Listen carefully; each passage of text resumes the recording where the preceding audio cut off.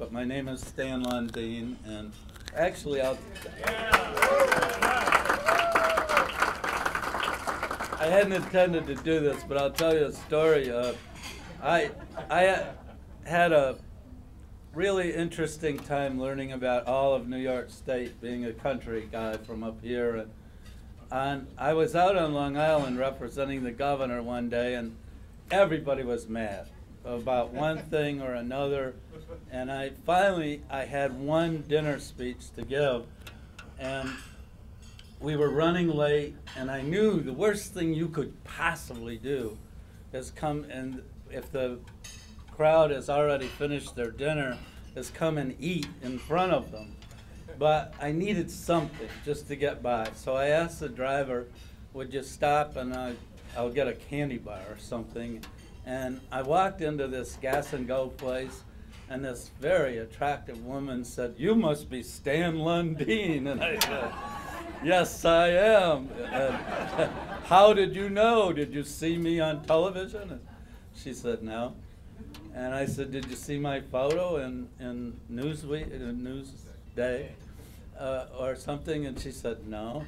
I said, "Well, how did you know?" She said, "You left your name tag on."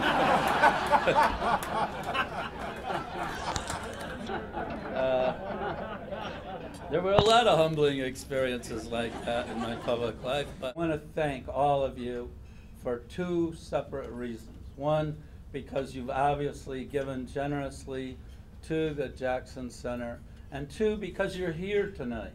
I think it's very important that we gather, those of us who support the work of the center, that we gather at least once a year to assess where we are, where we intend to go, with this fantastic legacy and supporting the principles that Robert H. Jackson stood for and how important they are in the world today. The Jackson Center is making great strides to continually expand our programming, and particularly in the area of education. In the coming year, we have new teacher initiatives that the board just reviewed today, and I think the educational mission of the center is going to be even more important than it's ever been before. We'll have summer workshops, traveling exhibits, online learning tools, and of course, our digital archives are used by students and scholars around the world to continue to be a growing resource for study, along with special exhibits and offerings in this beautiful facility. We're consciously reaching out to similar-minded institutions. We just, I think Greg mentioned, had a great event in Cleveland, and we intend to follow up with that with an event in Erie, Pennsylvania, one in Buffalo, and in New York City before this year is even over, to have an impact on the national and international stage. This reach is limitless when you think about our online presence. There's an ever-growing online community, such as our Facebook page with fans from over 30 countries, our YouTube channel with videos that exceeded 1 million hits, that Greg might have also mentioned, and a Twitter feed with in-the-moment news items, and a website with over 2,000 visitors a day. So our reach is even greater than ever before, and we're continually working on it. We are in a search for a new CEO, and it's progressing steadily. I'm very sorry that our Vice Chair, Joe Zanetta, couldn't be here today. He wanted to very much, but he's chairing that search and doing a great job, and we have both board members and some other supporters who are involved in that, and I'm convinced that we're going to find an executive that will lead us to an even brighter future in the coming weeks and months. And that will complement the work of our fellow directors, and especially our leader, Greg Peterson, who will continue to be our leader.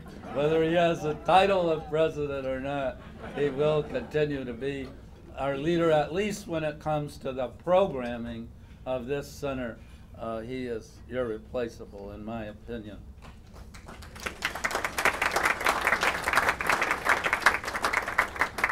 With all of this happening, our collective philanthropic contributions are more important than ever. The economy has presented a challenge to us.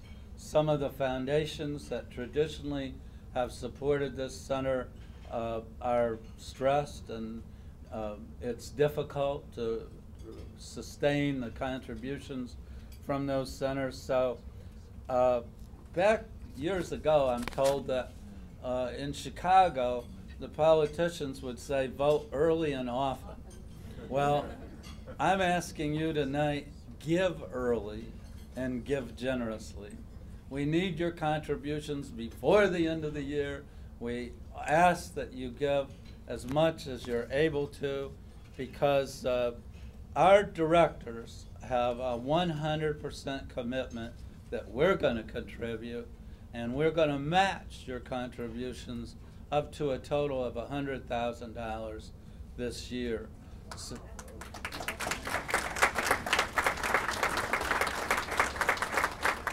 we will retain our $500 amount for Jackson Society membership, but we're also looking at creating thresholds of $1,500, $5,000, $10,000 contributions, and we hope that we'll be able to find some people who are able to contribute.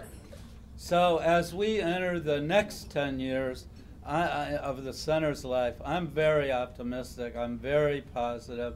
I think this is something of a transition year, but we're going to be positioned much stronger as we go into 2012 and beyond. And so I want to thank you again for generously supporting this organization and its mission. I know that you'll rise again to meet the challenge with enthusiasm and benevolence. And so I thank you in advance for your commitment and your contributions to the Robert H. Jackson Center.